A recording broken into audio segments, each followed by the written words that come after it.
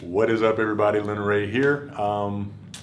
This is I guess a second part to my vegetarian or vegan vlog that I did back in September, November, somewhere around there. So it's been about 6 months since I made that video, and in that 6 months, I've made some what I would consider pretty good progress in my journey towards being a vegan or vegetarian, pescatarian, whatever it is I decide to be at this point. So at the time that I made the video, I think I was on my way to, or I guess on my path to becoming a vegan. At this point in my life, that is no longer what I'm moving towards. So I'm still on that path towards obviously the healthier eating style or eating habits, healthier eating lifestyle. And so let's see. So during that time, I was pretty much consuming only fruits, vegetables, fish, and turkey. Turkey every now and again. Probably turkey once a week, I think, at that point, once or twice a week. But since then, I have fallen off the wagon. I think I did have chicken maybe once or twice since then. That was due to just circumstances, living circumstances. It was just too easy, the temptation, all that BS. But maybe that was only maybe like one or two times. But for the most part, well, not for the most part, but I have only been eating for the last, I would say maybe 2.5, 3 months. I've only been eating fruits, vegetables, and fish.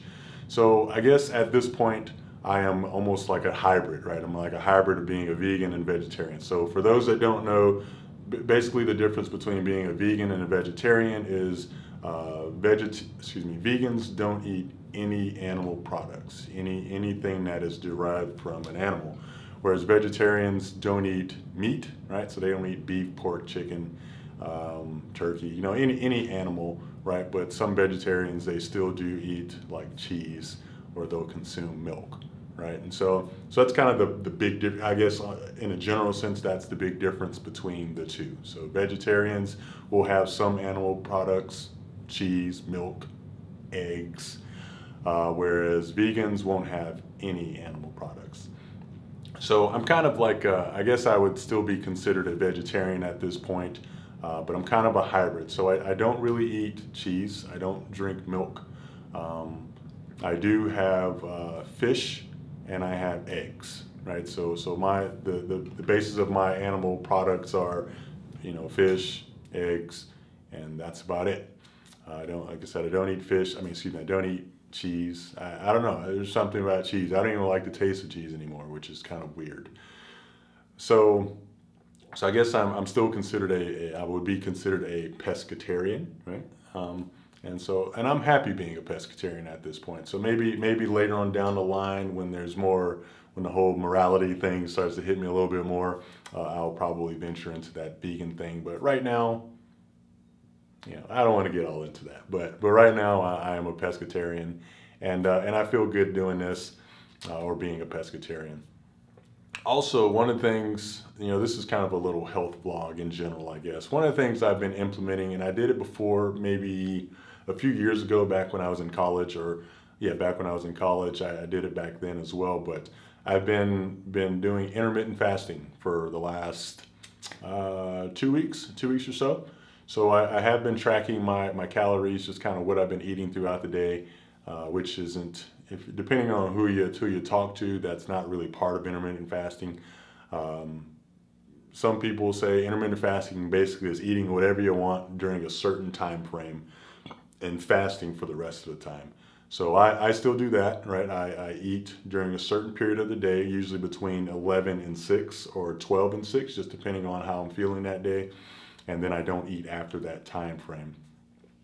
But I do count my calories. So for the most part, I've been eating around 3,000 calories a day, which is fine for me. I feel good. I go to the gym every morning. I work out. I get a good workout. I come home and I work all day, and then I do a little studying, a little coding and stuff like that. And I feel fine. So 3,000 calories is sufficient for me. Since I've been doing this intermittent fasting, which has been about maybe a week and a half, 2 weeks now, I have lost about 6 pounds. So I don't know, in my last video, well, not my last video, one of my previous videos, I talked about me living in my car and then me eating junk food and garbage. During that time, I actually gained a whole lot of weight, you know. And since I have been doing this intermittent fasting, I have actually lost all of that weight plus some. So I weighed myself yesterday, I was 234 pounds. This morning, I was 36. I had a candy bar, not a candy bar, a Fiber One bar yesterday, which has, you know, which is heavy in fat. And so anyways, I had 2 of those yesterday. But, so this morning I was 236, I think it was, but yesterday I was 234. So 234 is probably, 235 is probably about what I weigh. I drink about a gallon of water each day. And so, you know, a gallon of water I think weighs like 8 pounds. And so that could, you know, obviously help, you know, make my weight fluctuate a little bit here and there. But yeah, so you know, I'm on this. I think right now I'm very comfortable being a pescatarian, right? I'm comfortable eating fish, and I don't eat fish every single day. Honestly, I've only in the last 2 weeks I've eaten fish once, twice, maybe 3 times. 3 times in the last 2 weeks. So it's not a daily thing for me, but for the most part, throughout the day for the last 2 weeks or so, I've eaten pretty much 99% fruits and vegetables, and it's working out well for me. I feel good. You know, I'm losing weight. My abdomen, I'm actually seeing I'm losing the kind of the bloat that you have sometimes as you age. It's kind of weird for us guys as we age.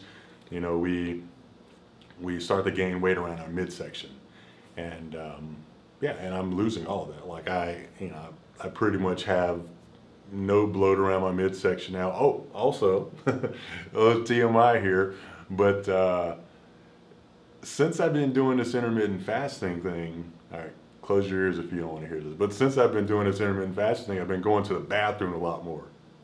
TMI, but going to the bathroom a little bit more, and that's nice.